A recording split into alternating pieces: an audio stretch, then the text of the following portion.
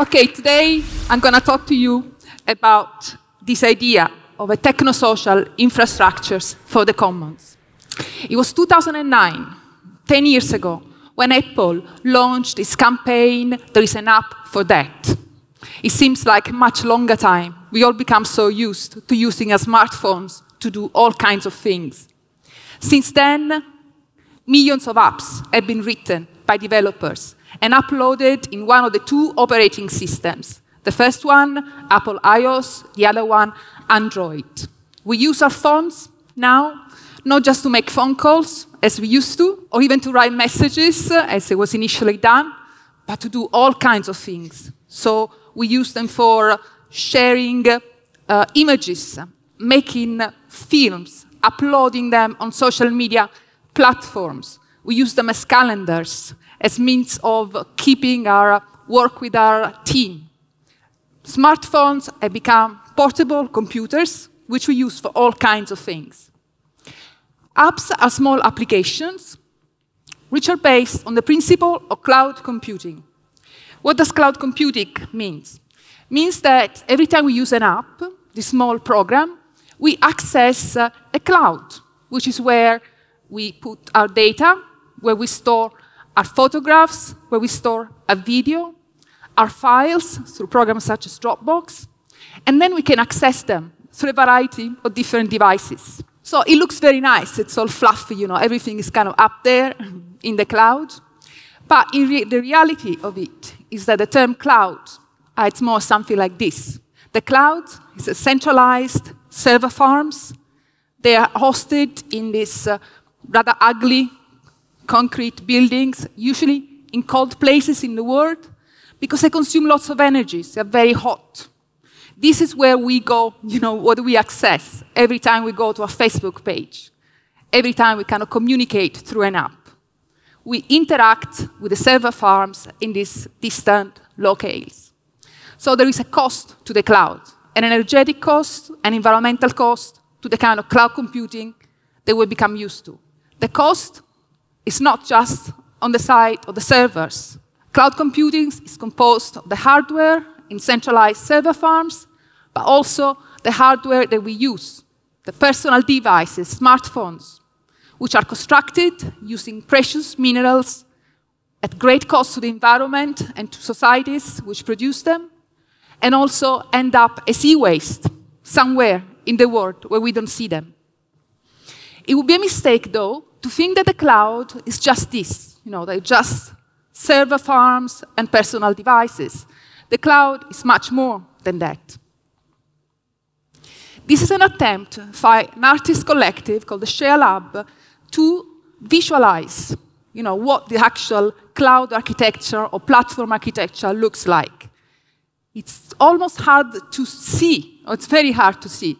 Like this anatomy of an AI system is the attempt to map the complex assemblage of infrastructure that underlies a popular artificial intelligence, domestic artificial intelligence device such as Alexa, Amazon Echo. It comprises the whole cycle of production and exchange and consumption. It comprises many elements such as code, software, algorithms, protocols, application programming interfaces, and all kinds of immaterial components. Another similar thing they did with Facebook, constructing this map of Facebook algorithmic factory. These are complex assemblages. They're so complex, not even the companies that are running them know what's going on. There's so many lines of code. There's so many components. Companies, advertising, bits and pieces of code, developers. This is the infrastructure, the techno-social infrastructure of our time, or at least a little bit of it. These companies are aware, or at least they're starting to define themselves as providers of infrastructure. Let's look at this letter, Building Global Community. It's a letter published by Mark Zuckerberg, Facebook CEO, on his personal wall in February 2016. It is addressed to our community being Facebook's users almost 2 billion users who connect to the platform on a regular basis, sharing all kinds of things. What does Zuckerberg say in this letter?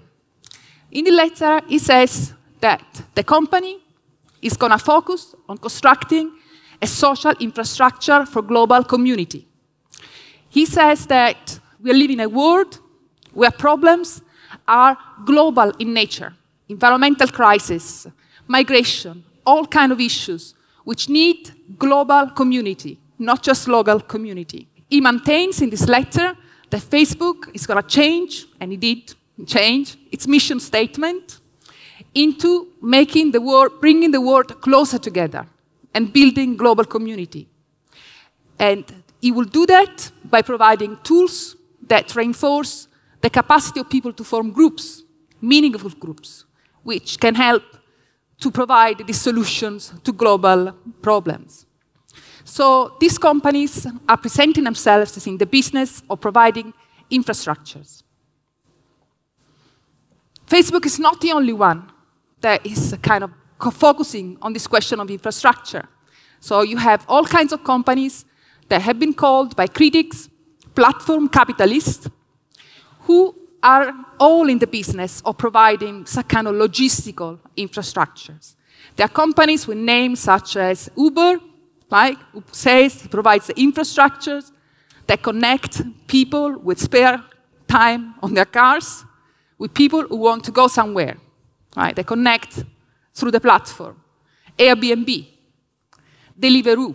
Like, I've seen plenty of people in Santiago cycling around with these characteristic baggages on their back, delivering food. There's all kinds of companies. Some of them are more familiar, some of them less familiar, which are building these invisible infrastructures, which is allowing for our social, cultural, political, and economic life to function these days. This is not uncontroversial. Zuckerberg's letter, in particular, was written at a time when the company was under fire. He was accused of having played a key role in the outcome of two key political events of 2015. One was the Brexit referendum, the other one was the presidential election in the US. It was argued that bad actors had used some of the features of the platform to target swing voters and send them fake news in a targeted way so as to swing their vote for Trump or for Brexit. And that's why he was called to testify in front of US Congress. At the same time, it's not just a question of bad actors, some argued. It's also the way the infrastructure, the techno-social infrastructure of the company works. So you only see posts from your personal social networks, people that you know. This so-called echo chamber effect, or people who have similar opinions to yours. And then you are proposed by the algorithms news that also correspond to what you think. So this reinforces what you already think and creates, according to critics, polarization. The platform was also built to maximize engagement, which means to keep people sharing, commenting, liking, and this also is said to create problems. More controversial issues or comments, the ones that make you angry, get pushed up in the list of comments, making you even more angry. This kind of company infrastructure that Facebook has built is not working, and maybe they might be structural. The same thing is true for the so-called gig economy. I mean, the name the industry preferred is sharing economy, like they're sharing things. We're sharing a spare room. We're sharing time on our car. But again, critics who call it gig economy argue that this is an economy in which there are few permanent employees and most jobs are assigned to temporary or freelance workers. When Deliveroo changed the algorithm in London, it immediately brought down the pay for its drivers, which had no means through the platform to coordinate with each other. But they found it. They hacked the platform. They registered themselves as users, and then they started talking to each other. Then they organized a kind of strike, and they went to the company's headquarters. And they were shocked. Like, they were not used to seeing workers.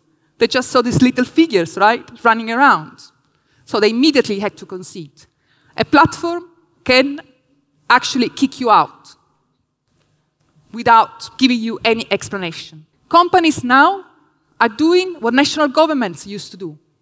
Chile's Cyberscene project was pioneering for the attempt to construct an economy run through computers, but it was an economy run through centralized computers. The same thing happened in the USSR. In a novel called Red Plenty, which has caused plenty of debate, the story of Soviet Union attempt to use cybernetics to run the economy through computers is also recounted. So what kind of choice we have?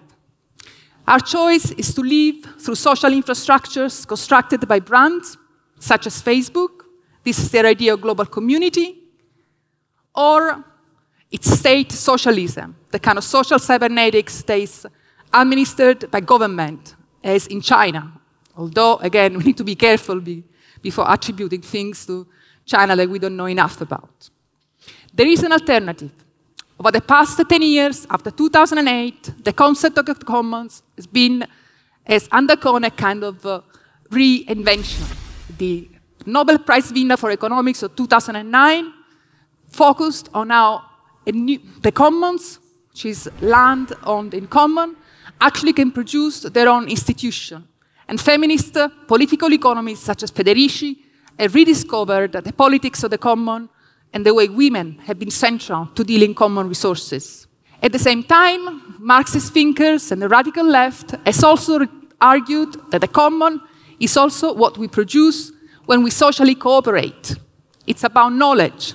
It's about the fact that we are all involved in the production of knowledge, and that the left should reclaim technology, abstraction at the service of a new social project. I want to leave you now with some of the examples I know, a very quick survey of attempts to translate this idea of an infrastructure of the commons. It's not by chance that these attempts usually concern the city level, the municipal level, with Barcelona, for example, who has been fighting to get digital sovereignty, to regain control of the city's infrastructure, which had been outsourced to privatized company. Also using EU-funded projects such as Decode, where they built platforms for citizen participation and for control, again, of data. Thinking about projects such as Airbnb, platform cooperativism, the idea that workers can own the platform and decide how to use it and to share the profits. Enterprises such as the Peer-to-Peer Foundation, which has been collecting evidence and thinking about how to manage techno-social infrastructures for the common.